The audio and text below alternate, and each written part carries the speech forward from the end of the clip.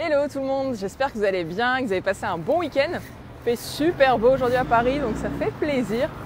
Je sors de la maison de la radio là que vous voyez juste derrière moi. Ce que j'ai fait ce matin, j'étais invitée pour faire une émission sur la reconversion professionnelle, donc c'était super chouette. Émission sur France Bleu, émission Les Experts. Et voilà, donc pendant une demi-heure, j'ai donné des clés, j'ai aidé des personnes qui se posaient des questions sur la reconversion pro, comment faire, etc. Comment se faire financer, plein de choses. Et je voulais vous faire part d'un conseil du coup, vraiment qui est important, ce que j'ai dit ce matin, un truc que personne ne sait, mais vous avez aujourd'hui des heures de formation qui vont être transformées en argent. Donc vous avez aujourd'hui littéralement un compte. Salut Dalia.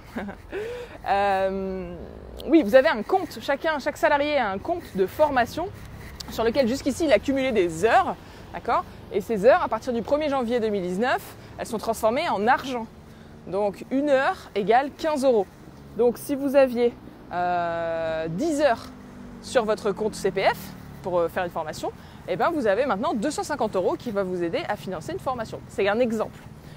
Ce qui se passe, c'est que personne ne sait ça, personne ne connaît, et du coup, vous ajoutez des heures, vous ajoutez de l'argent, et vous ne servez pas de cet argent, alors qu'il est disponible et vous cotisez chaque année pour cet argent. Vous pouvez le voir sur votre bulletin de salaire d'ailleurs.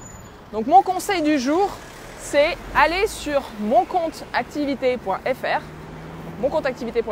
vous connectez, vous mettez votre numéro de sécurité sociale et 2-3 informations qu'on va vous demander, et ça va vous faire accéder à votre CPF, à votre compte justement et à vos droits.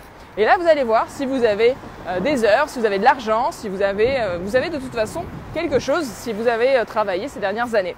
Donc c'est le conseil du jour, allez sur moncompteactivité.fr, regardez les droits que vous avez.